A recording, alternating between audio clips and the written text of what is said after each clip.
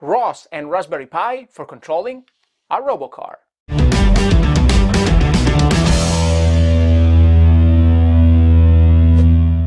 My name is Tiziano, and if you're new to the channel, consider subscribing because I'll be posting contents about drones, robotics, ROS, technical reviews right here. Today we're gonna start a mini-series about ROS and what's better than applying ROS on an actual example for controlling a robocar with a Raspberry Pi 3. What's the purpose of this first tutorial?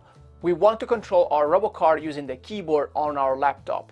And how can we accomplish that? Well, we're gonna create a node that is gonna control the servo and is gonna subscribe to a topic that is called servo. And then we're gonna create another node called donkey low-level control that is gonna publish on the servo topic and is also gonna subscribe to a command vel topic that is gonna come from the keyboard on our laptop. In this first video, we're gonna be covering the very basics. So we're gonna be installing the environment. I'm gonna show you how to create and install a package.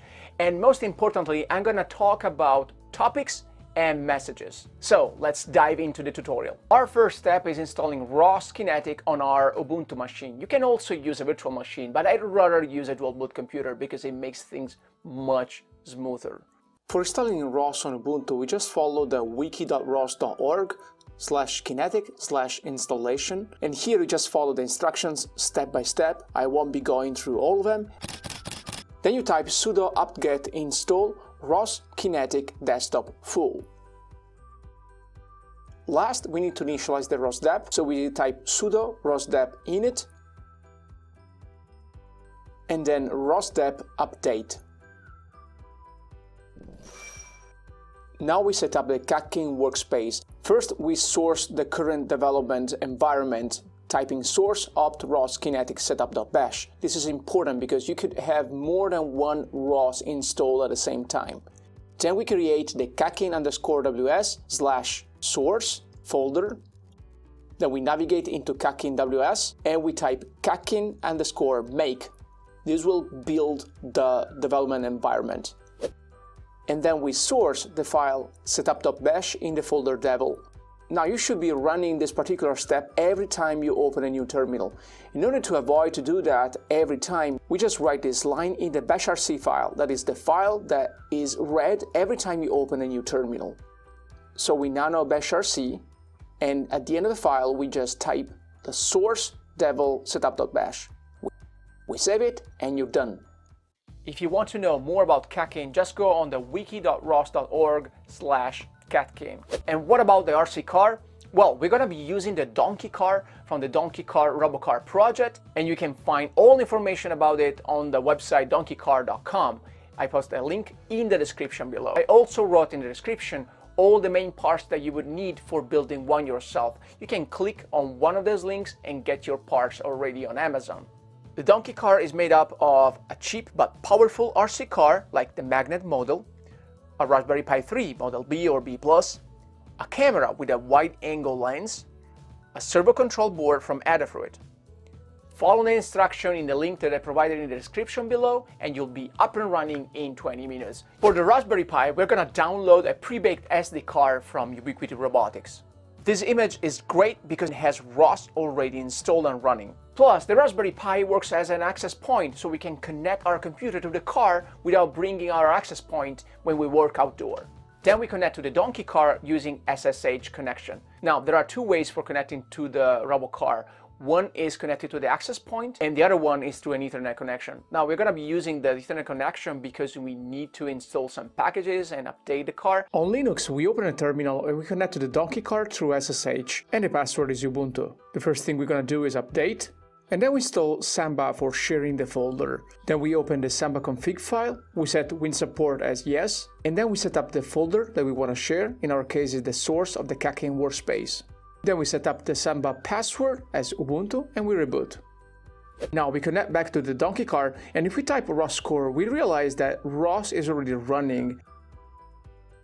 don't turn on your RC car yet, and every time you turn it on, make sure that the wheels don't touch anything that can spin freely. You don't want to end up chasing your RC car in case you make any mistake, right? The first thing that we need to do is installing the servo control board node. Now there is a great package developed from Brett and Lane Studio, and we're going to install it from GitLab.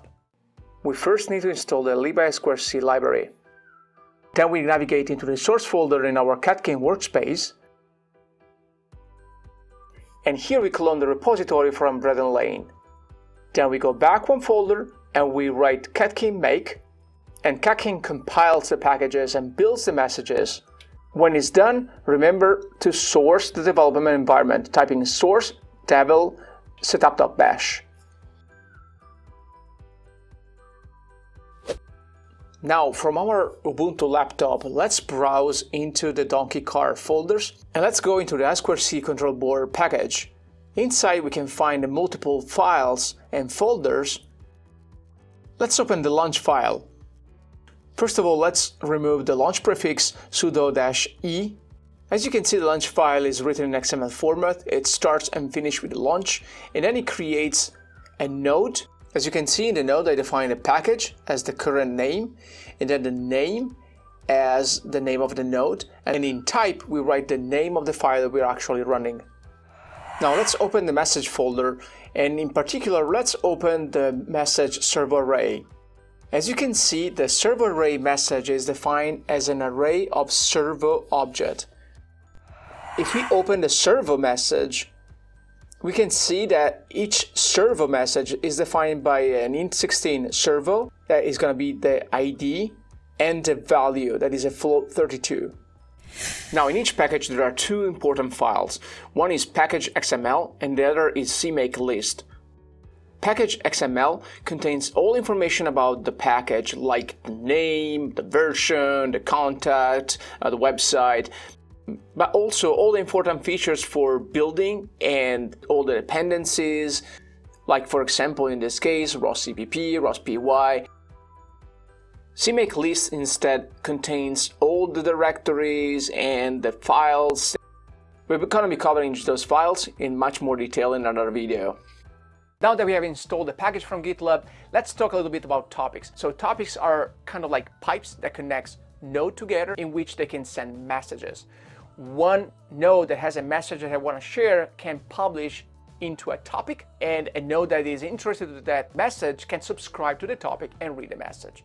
Everything is handled by a central node called ROS Master that can run everywhere in your network, and in our case it'll be running on the Donkey Car, and we're going to connect our laptop to that ROS Master node. Okay, let's run the node I2C control board and let's see what topics are available right now. Now on one terminal we run the I2C control board node, and on another terminal we list the topics, typing ROS topic list. As you can see, servos absolute is one of the topics that is currently active.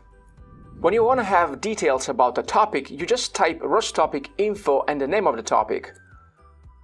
And here, for example, we see that the topic of servos absolute has a message of type I2C board servo array, and the current subscriber is the I2C PWM controller. And if we want to have any detail about the message servo array, we just type ROS messages show and the name of the message. And here we are with all the details about our message. In our case, is an array of servos, and each of the servo is composed of servo and value. Now let's say that we want to publish on this topic. It's pretty easy. We just type ROS topic pub and then the name of the topic, and then hitting tab twice, ROS compiles the message for us. For example, let's set the throttle, that is servo 1, to idle. In our case, idle corresponds to 333. If you want to throttle up, we just put something that is higher than 333.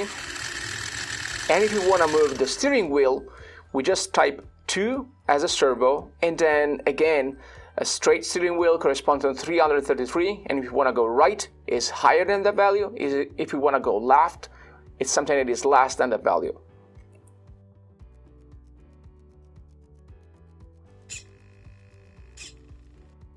And now it's time for us to create our package. In order to create our package, we navigate into the source of our Catkin workspace folder, and then we type catkin_create_pkg, the name of our package, and then our dependency rospy, because we're going to develop in Python. If we open CMake list, we realize that the name is Donkey LLC and rospy is a required component. The basic idea is creating a class for handling the low-level control of our donkey car that is going to publish on the topic servo absolute and is going to subscribe to the topic command vel. The message on cmd_vel is a geometry message twist.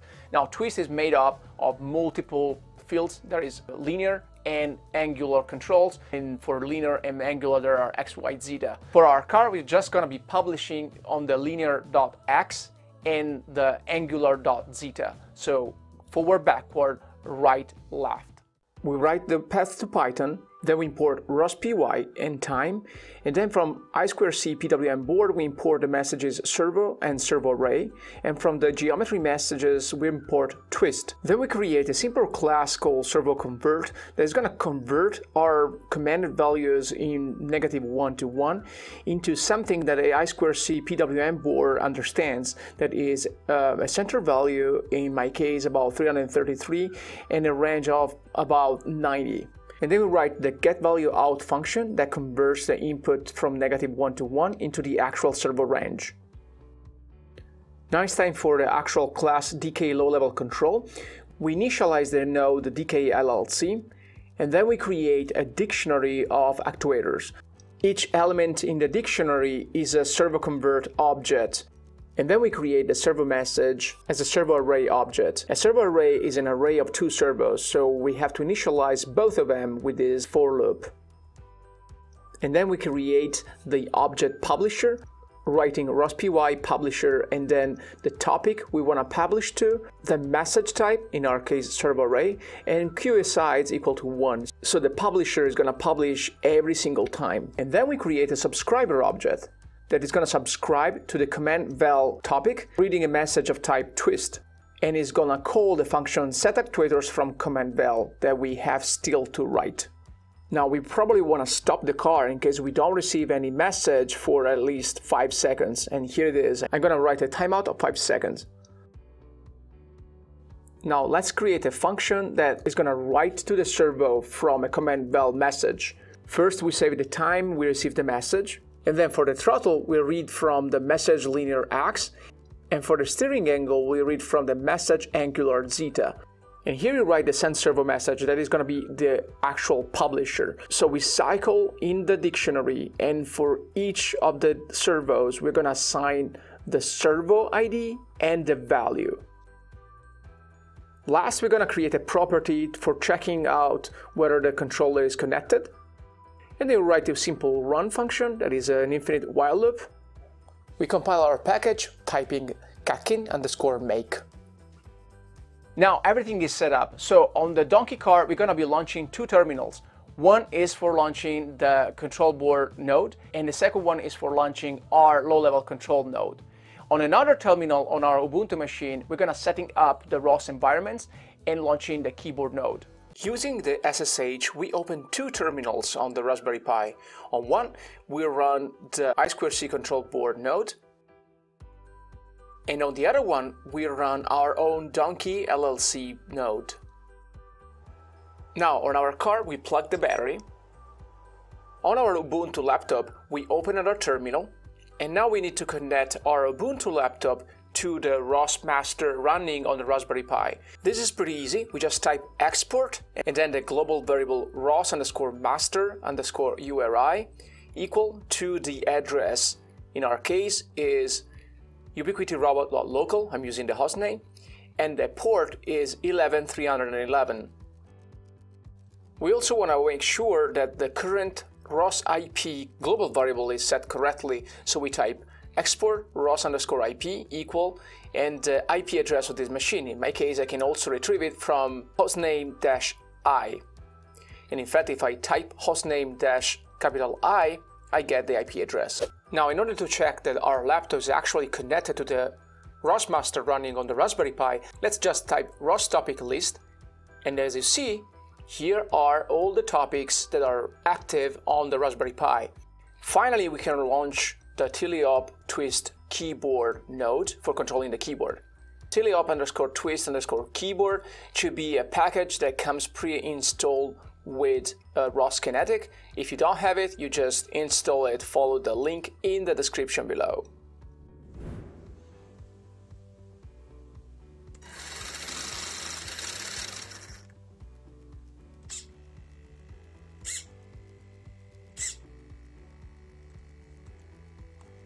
Okay, that was fun. So in order to make things even easier on your RoboCar, let's create a launch file so we can launch the two nodes together. Let's create a launch folder in our Donkey LLC package. And here we create a keyboard_demo.launch file. We put the standard launch tags. And here you want to include the launch file of the I2C PWM board. In order to do that, we got to find the I2C PWM package. And ROS has a very convenient way of finding packages. You just type $ and then in parentheses find and then the name of the package you're looking for.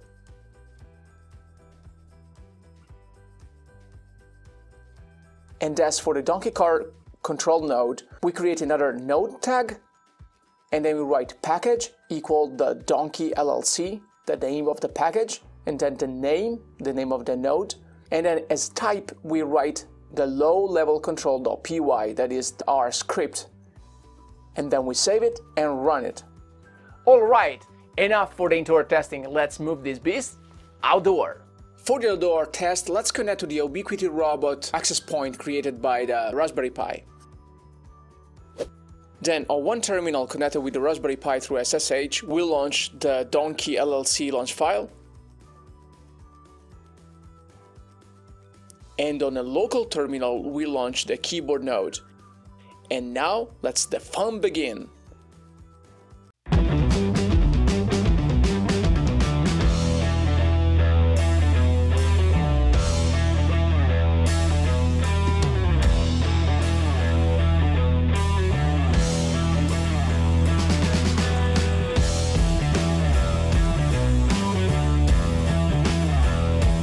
Now that is what I call fun. That was a real-life example. We set up an environment, we install a package, we create our low-level control node, and we control everything through another computer. That was really an achievement.